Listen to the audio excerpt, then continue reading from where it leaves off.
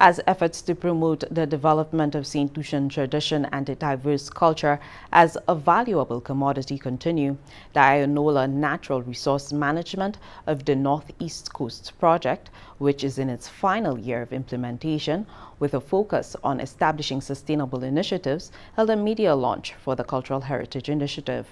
The Iyanola project, which focuses on natural resource management in the island's northeast, recently launched the Cultural Heritage Initiative in an effort to elevate and promote the value of St. Lucia's traditional and cultural heritage in support of St. Lucia's management. A 10-week training program will be provided to 10 cultural groups as part of the initiative.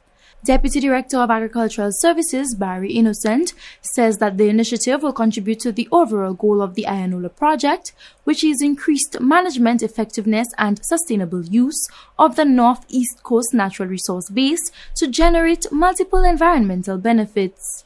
This event marks the culmination of a long journey which started several years ago in the life of the project, the Iyanola project.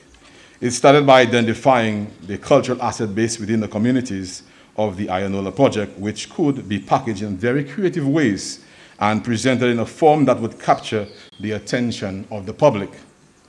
But more importantly, such a cultural asset base, the use of the Creole language, local instruments like we heard this morning, unique traditional costuming, provocative songs, rhythms, dance, can be used to sustain the cultural traditions themselves, enhance and create livelihoods for persons within the communities, and also to foster cohesive communities within the project area.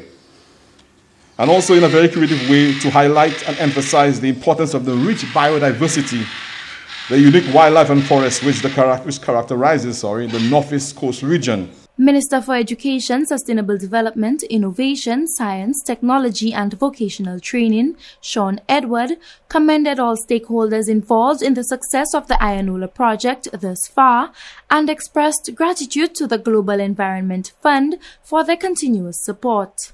The other thing that heartens me from the standpoint of government, and I'm not wearing the technical hat today, is the fact that we've been able to source from the Global Environment Facility, otherwise known as GEF, a grant of $2.3 million US. That is almost 7 million EC dollars. And that is very significant at a time when the revenue streams of the government are not performing as well as they're supposed to.